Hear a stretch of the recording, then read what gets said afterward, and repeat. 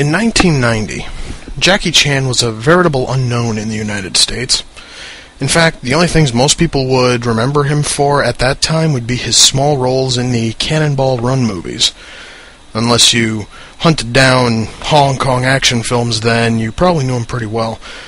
But, of course, his lack of U.S. popularity didn't stop Hudson Soft from releasing a game about him on the NES and shipping it to the U.S., and that game is the basis of today's Buried Treasures installment. Well, this guy may not look like Jackie Chan, but that really doesn't matter now, does it? Well, as long as he kicks ass like, Jackie Chan, that is all that should really matter. And he does kick ass like Jackie Chan. In fact, the person in this game is such an ass-kicking machine that the game should actually have been called Shaven Chuck Norris Action Kung Fu. What the fuck is my problem? My last fucking video had a frickin' Sulu is gay joke, and now I've degenerated down to a shitty Chuck Norris joke? Good God. I didn't even like those fucking stupid jokes when they were supposedly funny and popular. Damn. Even I'm fucking disappointed in myself for this one. Let's try to get back on track here. Anyway, this whole game can be summed up like so. Jackie here walks around, kills everything that moves, and advances to the next stage.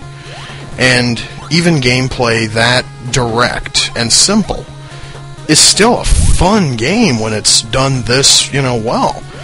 You only have a few moves at your, disposal. You have a kick, you have a Mega Man-like charge punch, and a series of special moves such as rolls and roundhouse kicks. You collect these special moves by kicking frogs. Yeah, you heard me. All of these special moves come from the bodies of murdered frogs. Cool.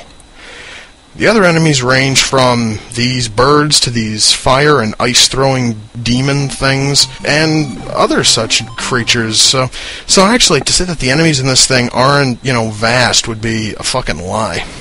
But most of them die with only one hit. In fact, actually not, counting bosses, the only enemy that was any real challenge was this fucking tiger.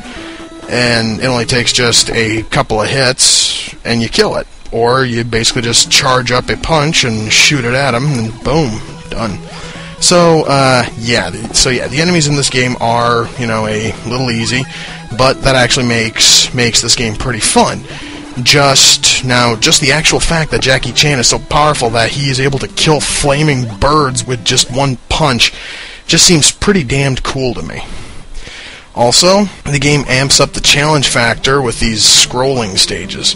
You really don't have much time to think, because thinking will lead to an almost instant death.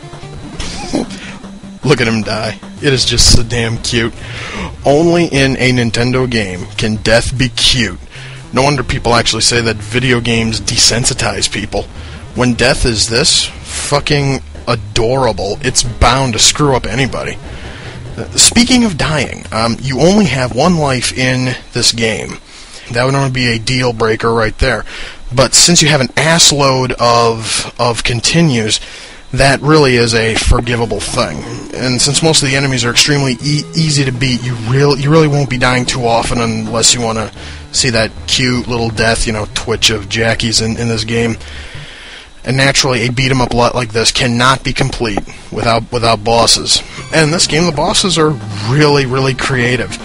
In fact, right here, you have to beat the crap out of what looks to be a Hindu statue of some kind.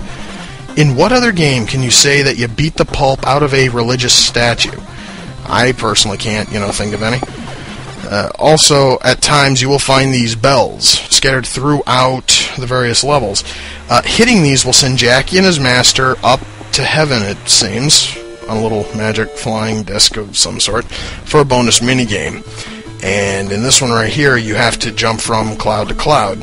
And each cloud that Jackie tramples on is worth 600 points. And after you get past all of them, you'll get a score, and then you earn bonuses such as extra continues, extra health, more and more, charged shots.